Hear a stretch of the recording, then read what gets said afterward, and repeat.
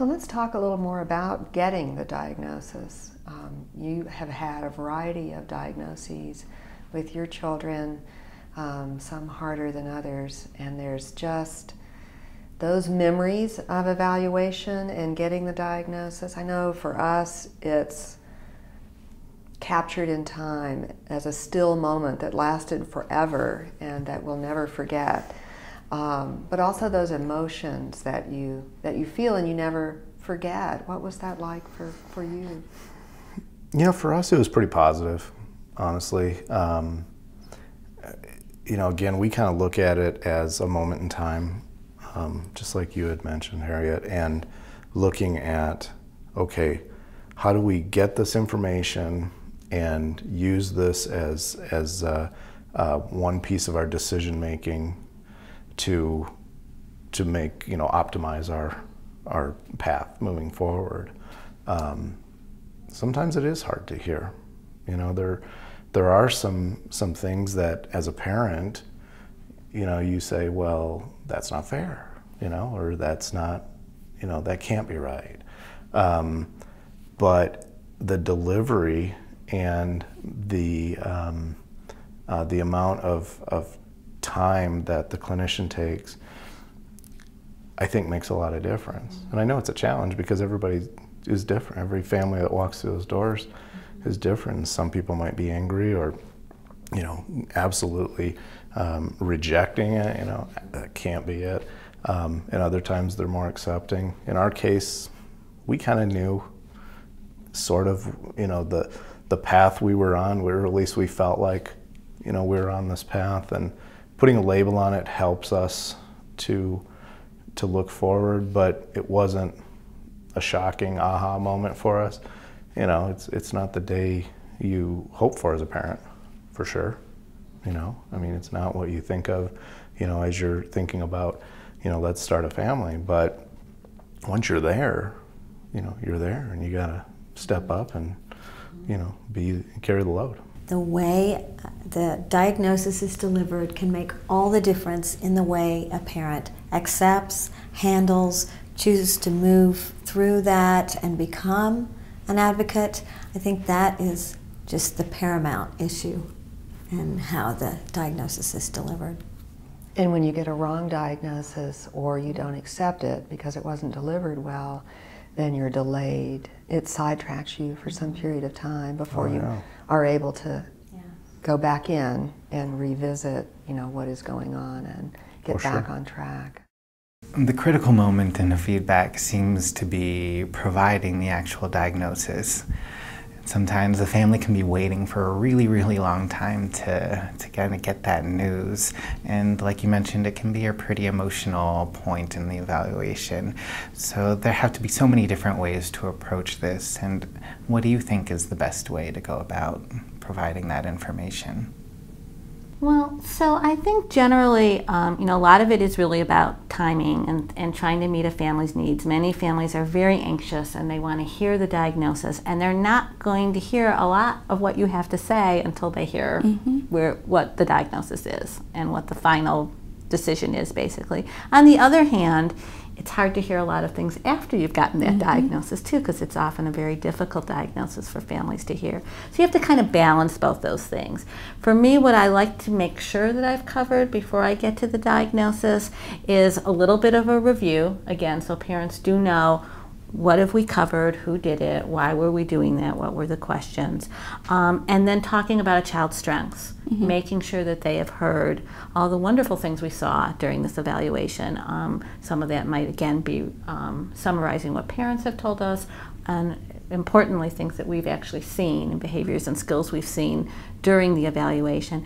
And then I pretty much get to it usually for most families. And it's always going to vary, and you have to use clinical judgment. So there will be some families who need to hear it even sooner than that, or who need much more of a kind of lead in to the various aspects of the evaluation, and even maybe, again, thinking about ASD, more explanation of what autism is and what we look for before we actually get to that. But I would say generally most parents want to hear.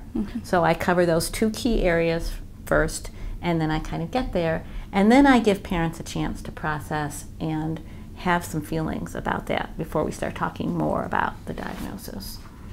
It's interesting. I think we have evolved the same process without, you know, necessarily trying to do it that way. Yeah.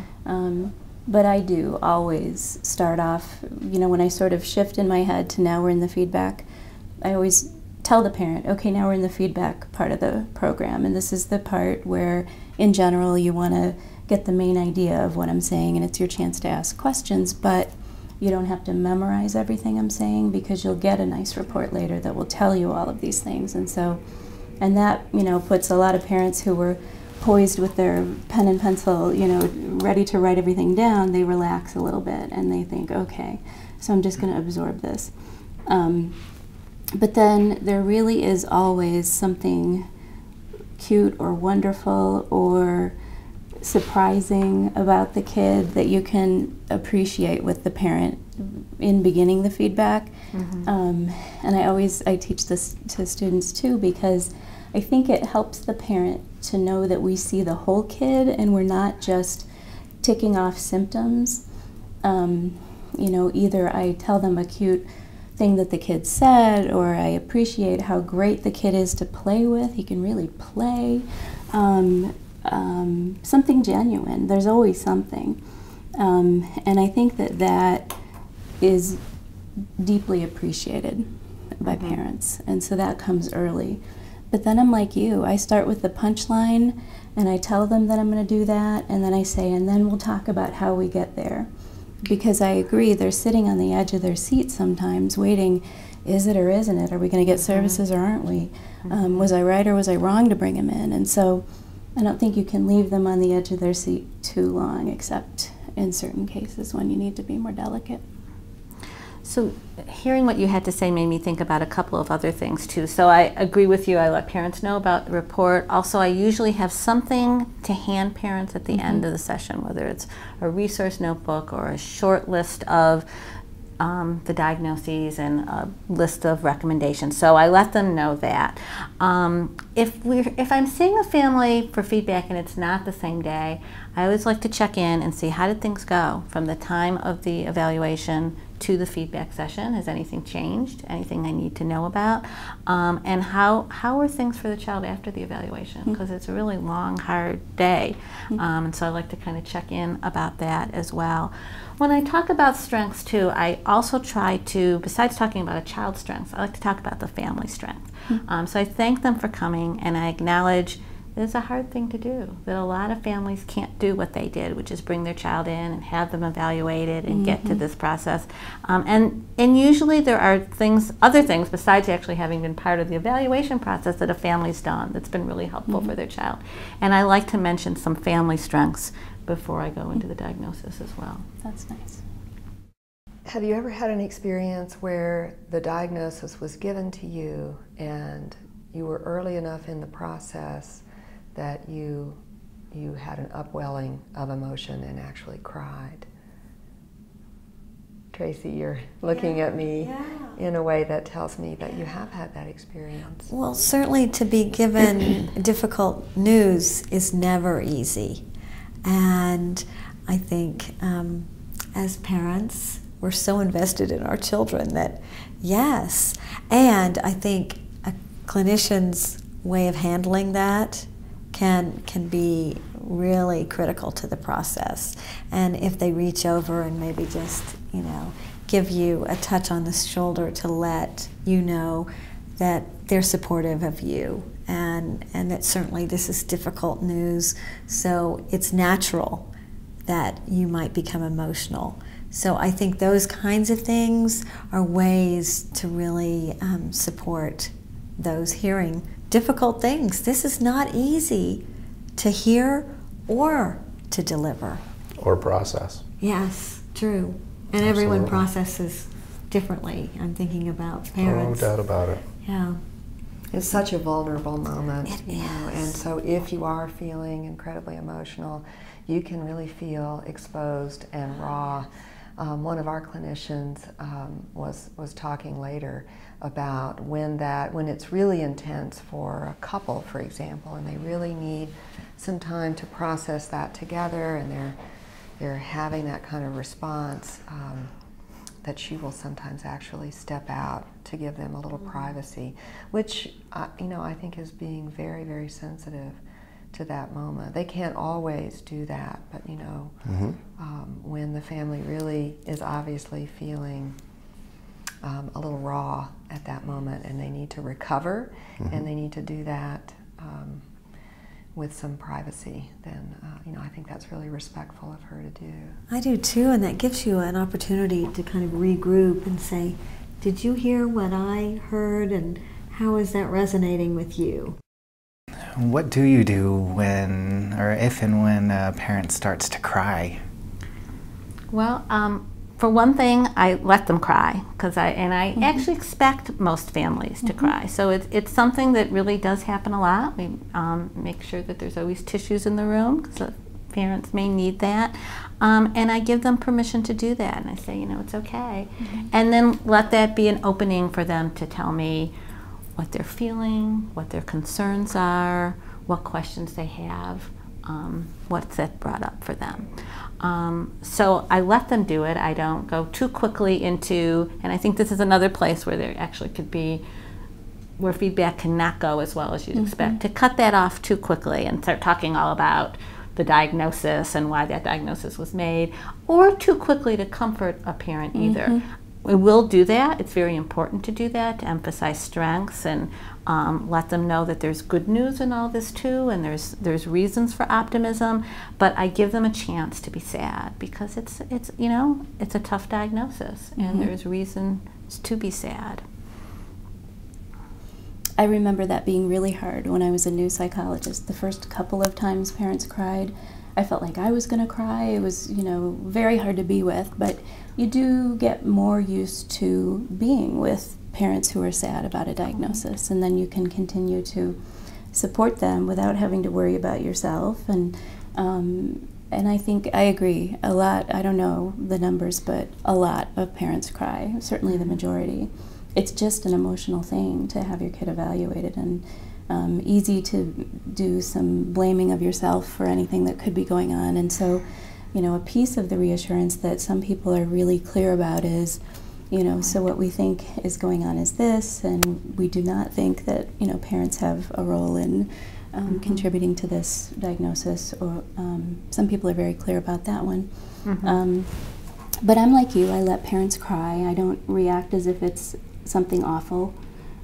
If parents acknowledge it themselves, if they, apologize for crying, I say, it's okay, a lot of people cry, it's fine.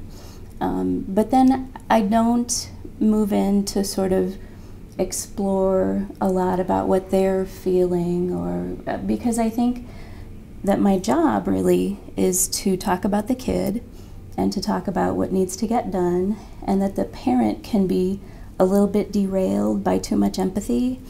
And I think that a lot of parents can appreciate sort of my not focusing on their being sad, and can just accept it as, it's one of the things that people do. People smile, people cry, people sneeze, it's okay.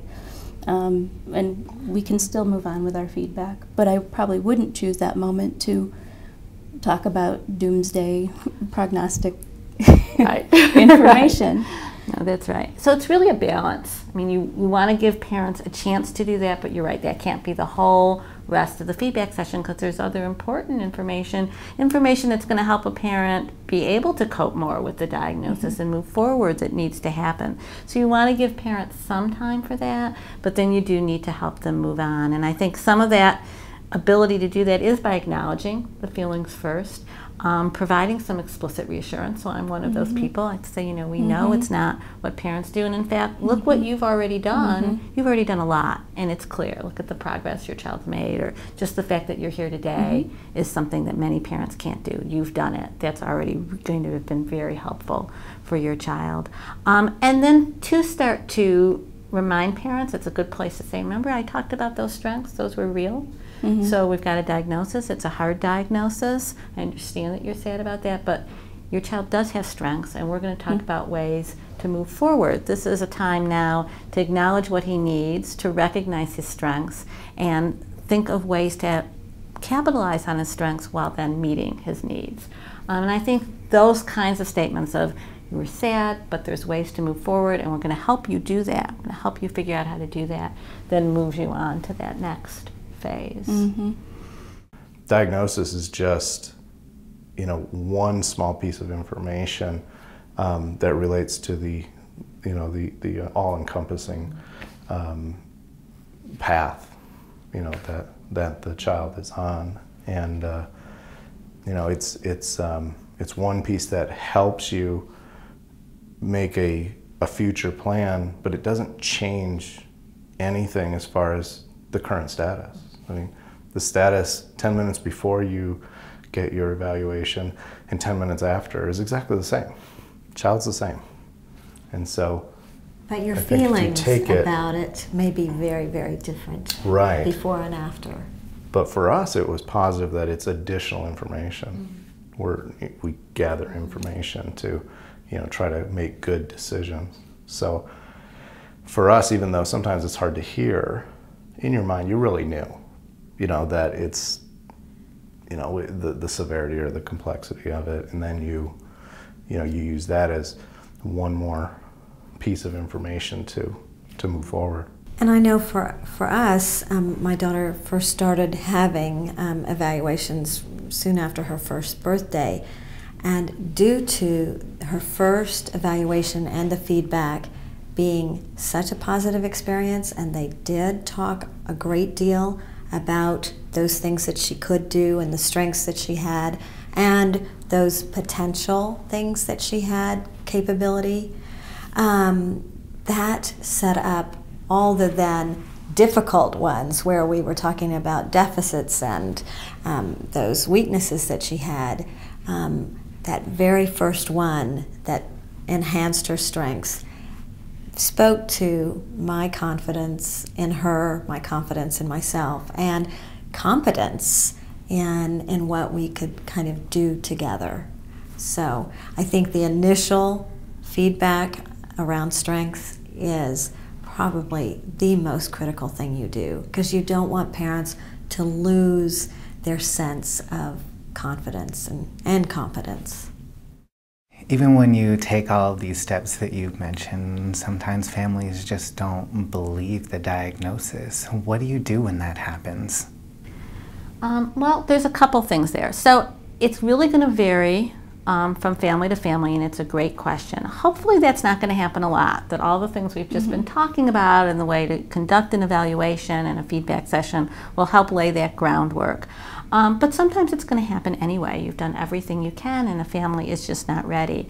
And then I think it's really going to vary. For some families it might mean stepping back and saying, like, okay, well, what else do we need to do? Oh, we didn't talk to such and such a person? Well, maybe we need to do that. We need to see your child again? Maybe we need to do that.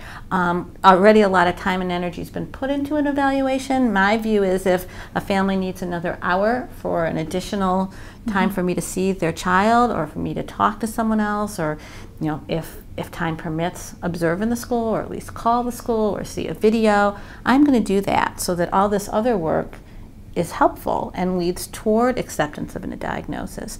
I think, though, sometimes you also have to think about other strategies. So for some families it might be, we have already done all those things, or those things won't make the difference, and the family's still going to have difficulty accepting a diagnosis, and then we can need to think through why. I think it's important. It's a time when I'll think about cultural differences and how those might be impacting things, and if there's another way for me to think about this, or who else I can get involved in the feedback session. Maybe a key person who needs to be there to help this family isn't there, so maybe we need another session, or we need to involve someone else.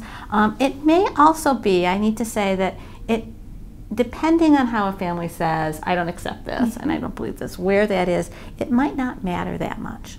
Because if a family's ready to take recommendations and go with where we as a team, or if I'm working individually as a psychologist, think they need to go, I don't know that they need to say, oh, and you're so right, it's just this. And I'll actually sometimes have that conversation with a family in a very direct way.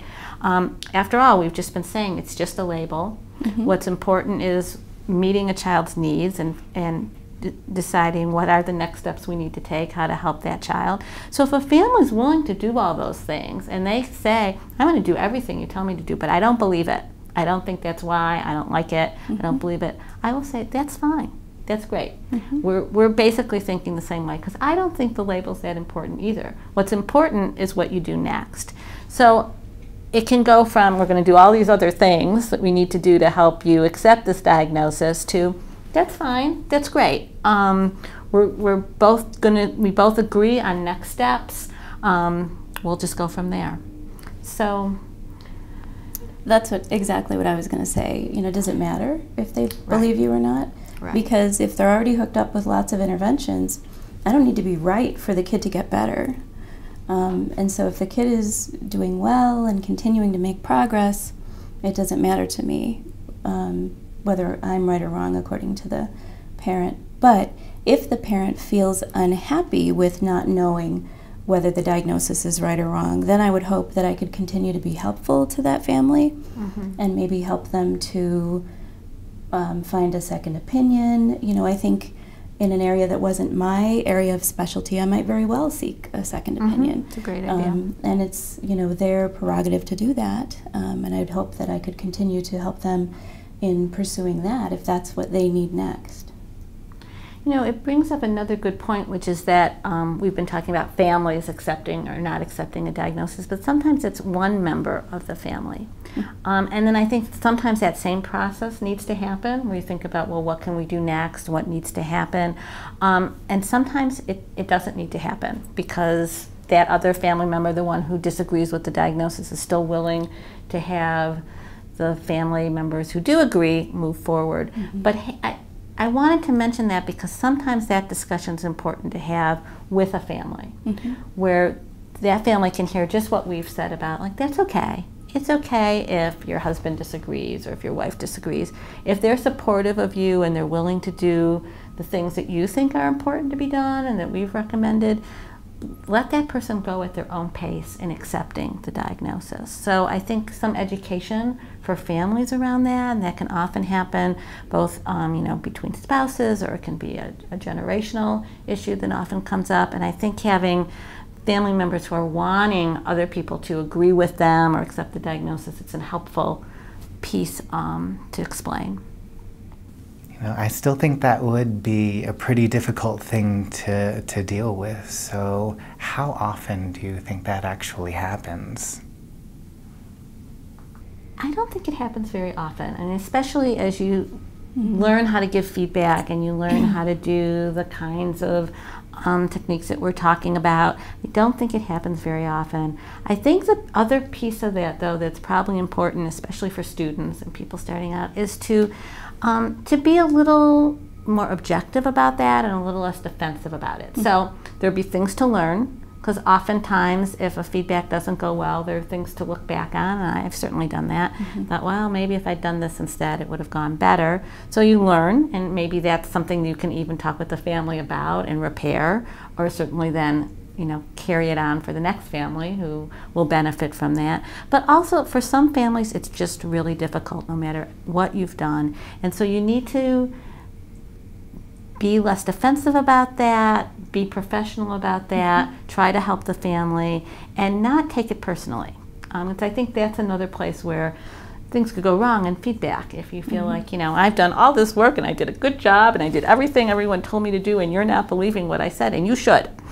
So something, you know, we have to fix this. And it's like, well, maybe not. Maybe that's just the process, and you've done a great job, and even if you had some things you would do differently, that's okay too. You have to let this family accept things at their pace and at the rate they're going. And I think that helps too, because I do think families can pick up on a feeling of, oh no, you know, I gave you this diagnosis, you need to say yes, as opposed to the stance we were just taking of, like, that's okay, you don't have to agree. And I would agree, it doesn't happen to me very often that I know about, and I hope that I would know. Good point. You know, we don't always check in afterward, but I can only think of a couple of times when the parent was just rejecting of a diagnosis or of my findings, and one was when I was very new at this job, and the second one was more recent, but that was a parent who couldn't tolerate observing for whatever reason, just kind of refused all opportunities that were presented to observe. And so probably it was a pretty difficult thing for that parent to even think about there being difficulties in any of these areas. And in that case, I was able to help them to find a good provider who could maybe provide a second opinion. And so I hope that I at least laid the groundwork for the second provider who, may or may not have different findings. Well, that's a great point, and I think that's another thing you could keep in mind if you have a feedback that hasn't quite gone the way you want, is that you probably have laid the groundwork for the next person, even if you can't directly make that referral. So sometimes we're in the position of we're the ones making that second opinion, or we're evaluating someone where someone else had the hard job of saying, I think you better have your child evaluated for an autism spectrum disorder. It's a tough position to be in. We're then in that position of saying, like, okay, we agree. It was good that you brought your child in. But sometimes we might be on the other end of, for whatever reason, we're the first people saying it, and that family's not ready to hear that yet. Again, no fault of ours, no fault of theirs. It's just where they are in the process. But you know that you've been honest and direct. You've provided a good experience for the family and the child, and when they go to the next person, who will then most likely confirm your diagnosis. That family's heard it. They're going to be able to go to another person and have that evaluation, and then maybe they'll accept it. So sometimes thinking through where you might be in a family's process can help with that too. So it seems like this part of the feedback can go really differently for each family. And so what I've heard you say so far is that it's really important to really include the family as part of the evaluation from the very beginning, and make sure that you're constantly thinking about the feedback and how that's going to go from the start of the evaluation. And I guess you also mentioned that it's been really important to be as transparent as you possibly can, and tell the family what it is that you're doing and why it is that you're doing that. And starting off the feedback session with the strengths, and letting them know that they are going to be receiving a report, so that they can just try and sit there and then process as much information as possible. And you also mentioned that really starting off with the punchline or the bottom line is the way to go, and providing as much empathy as the family needs are really important components up until this point. So are there other things that you think are really important to remember? I think you've really done a nice job of summarizing the key points of where we are in the process of talking about feedback.